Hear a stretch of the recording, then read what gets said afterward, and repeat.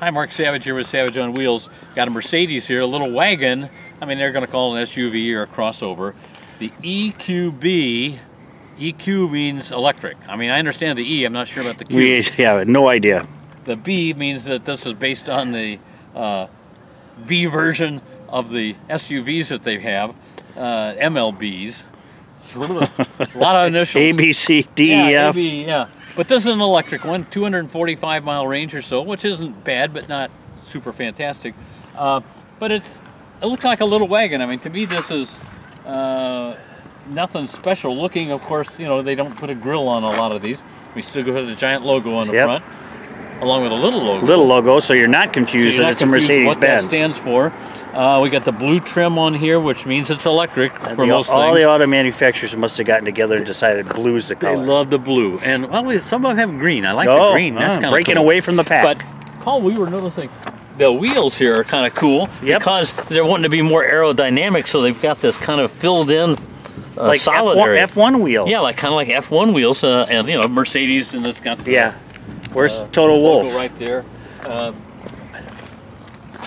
Now this is always what's fun. Just like the Volkswagens do this too. Oh, EQB 300. There's a 250, a 300, and a 350 for 2023. I think, you know, decent storage back here.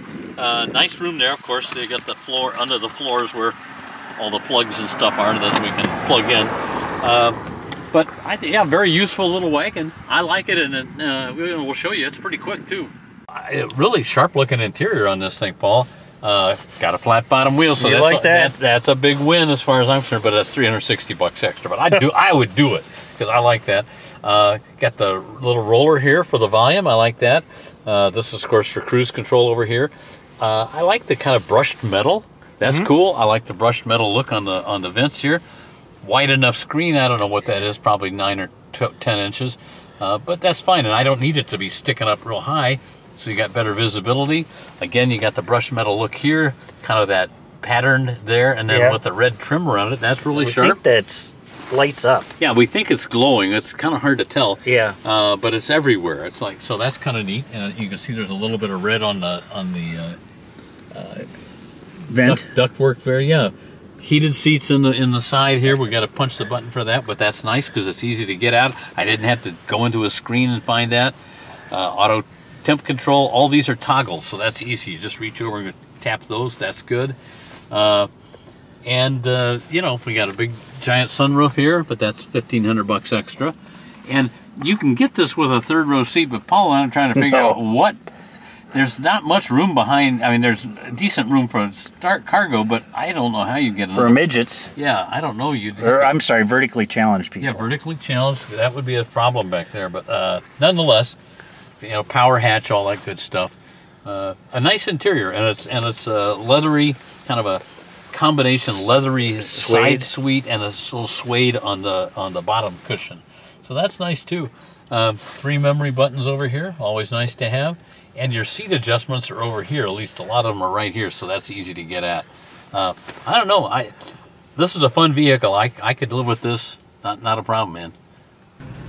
So as we've said, there's 3 levels with this. The 250 starts out with 188 horsepower, and again, that's because it's got a single electric motor for it.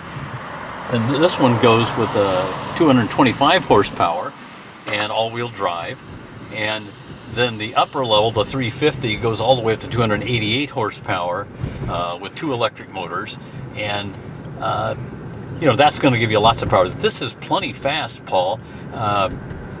The acceleration is really good, and of course it's quiet because it's electric. I'm trying to get to a place here where I can see, so I don't have problems with the officers of the law. But here we go.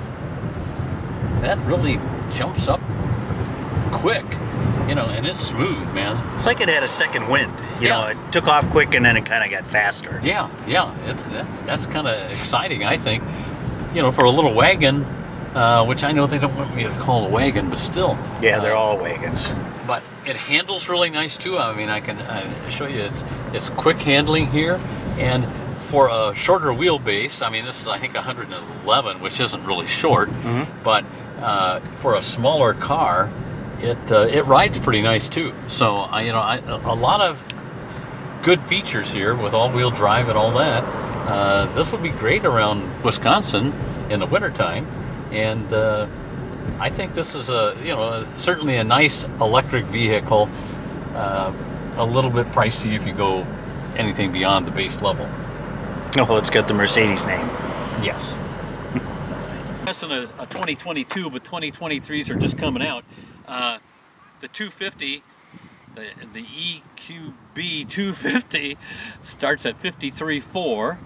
Not bad, that's for a wagon and a Mercedes.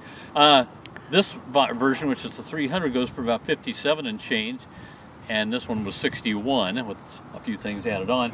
And then you go to the 350 line, that goes up to about 63,000, and everything always has a little more power, a few more options, or less options, more standard equipment.